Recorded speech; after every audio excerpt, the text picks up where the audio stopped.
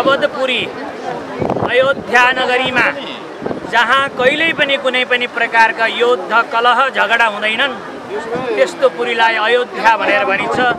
यो युद्धहरू नभर्नु लागि, आफ्नो धर्म संस्कृतिको लागि, राष्ट्रको लागि, विश्वको लागि, समस्त जनमानसको लागि हामीले एउटा संकल्प गर्दैछौँ। त्यो संकल्प पश्चात हामीले यो दीप प्रज्वलित गरेर परिक्रमा गर्नेछौँ। तत्पश्चात यहाँ फूल प्रसाद आदि आदि के कस्ता व्यवस्था छन् त्यो फूल प्रसाद लिएर हामी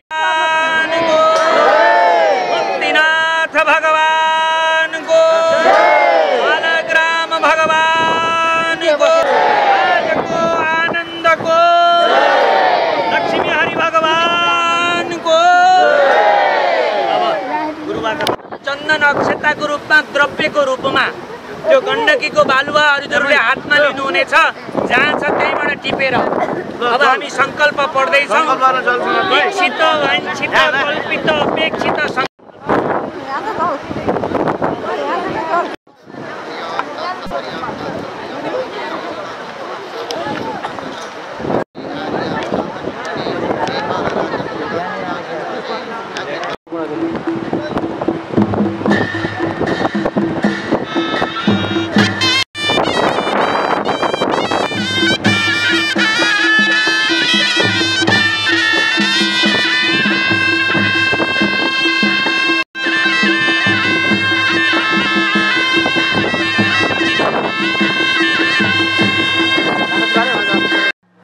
नमस्तनन्ताय सहस्रमूर्तये सहस्रपादाक्षिशिरोरुभावे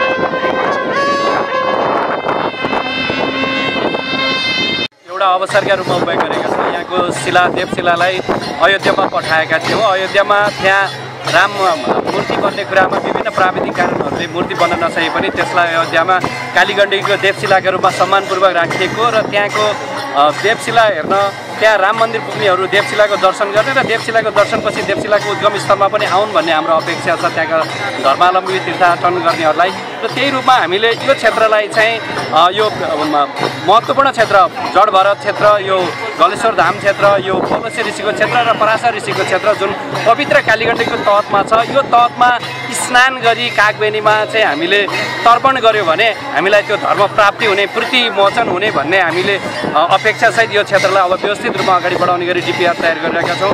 गुरुहरू हिमालयन बाबाले पनि हामीलाई यसलाई अहिले प्रोत्साहन गरिरहनु भएको छ र एउटा आइडिया दिइरहनु भएको छ। हामी इन्टायर टिमले चाहिँ यसलाई अब संरक्षण गर्ने, नजिकै भएको डम्पिङ साइटलाई यहाँबाट हटाउने र यसलाई चाहिँ स्नान स्थलका रूपमा विकास गर्ने, यसलाई ड्याम बाँधेर स्नान गृह बनाउने, प्रतीक्षालय र शौचालय बनाउने र यहाँनिर नदीको बिचमा हामीले सौभाग्य एउटा नन्दी आकृतिको ठुलो शिला छ, त्यो शिलालाई नन्दी स्वरूप बनाएर त्यसमा नन्दीको परिक्रमापछि गङ्गा स्नान गर्ने र मुक्तिनाथ क्षेत्र, मुक्ति क्षेत्र जाने गरी एक रात बेनी क्षेत्रमा पर्यटकलाई राख्ने गरी योजना बनाउने गरी हामीले तयारी गरेका छौँ।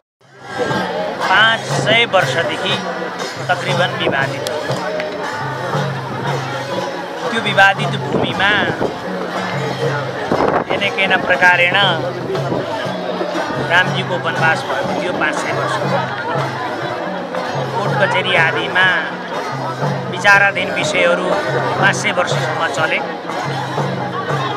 ती विषयहरूको अन्ततो श्रीरामचन्द्रजीको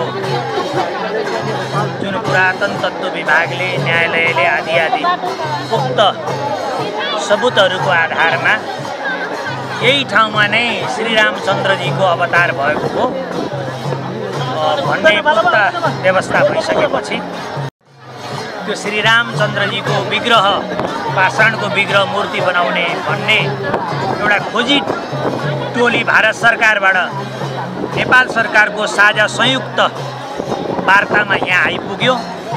आउँदै गर्दाखेरि यही गलेश्वर क्षेत्र, हरिहर क्षेत्र, मुक्ति क्षेत्रमा ती ठुला शिलाहरू यहाँ भेटिन गए।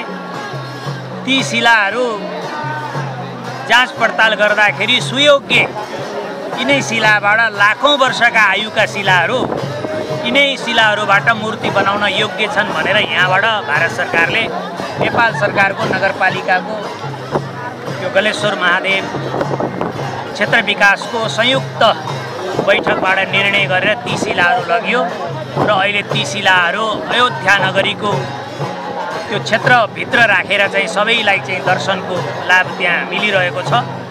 र यो रामशिला यहाँबाट गएको हुँदा 1 वर्ष पूर्ति भएको हुँदा विश्वका 8 अरब जनमानसले प्रत्यक्ष अप्रत्यक्ष रूपमा त्यो दीप प्रज्वलित गरेर एउटा खुसीको माहौल बनेको अवसरमा हाम्रो यो राज्यबाट शिला गएको हुँदा, यो क्षेत्रबाट शिला गएको हुँदा र हामी पनि भगवान रामका वंशजहरू, भक्तहरूले अनन्त बत्तीहरू यहाँ प्रज्वलित गरेर शिला गएको ठाउँबाट त्यो खुसी हामीले चाहिँ जाहिर गऱ्यौँ। र यसको नजिकै त्रिकालदर्शी भरतजीले तपस्या गर्नुभयो, जडभरतजीले तपस्या गर्नुभयो, उहाँ त्रिकालज्ञ भइसुन्थ्यो।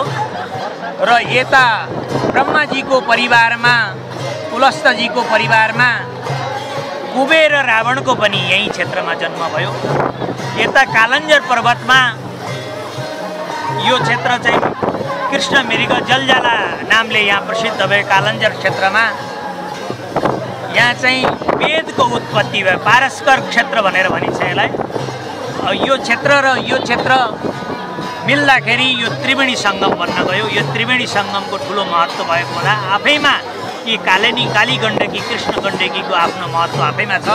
र आउने दिनमा खास गरेर भारत लगायत विश्वका जनमानसहरू यो हरि क्षेत्र, मुक्ति क्षेत्र, यो श्रीराम घाटमा जहाँबाट सिरा लगिएको छ यहाँ आएर स्नान आदि गरेर कागबेनीमा गएर पिण्डदान आदि गरेर मुक्तिनाथ भगवानको दर्शन गरेर आउँदाखेरि यो हाम्रो क्षेत्रलाई पनि एउटा धार्मिक र रोजगारको दृष्टिले पनि बुझिने भइएको हुँदा यसलाई चाहिँ 200-300 मिटरको घाट बनाएर प्रतीक्षालय आदि शौचालय आदि बनाएर राम्रो व्यवस्था गर्नुपर्ने र यो राज्यको लागि यो क्षेत्रका लागि यो नगरको लागि एउटा खुसीको विषय रहेको हुँदा विकासको पनि यहाँ अवधारणाहरू अलग अलग भक्त भागवतहरूको रहेको हुँदा यो नगरले पनि विशेष पहल गरेको छ।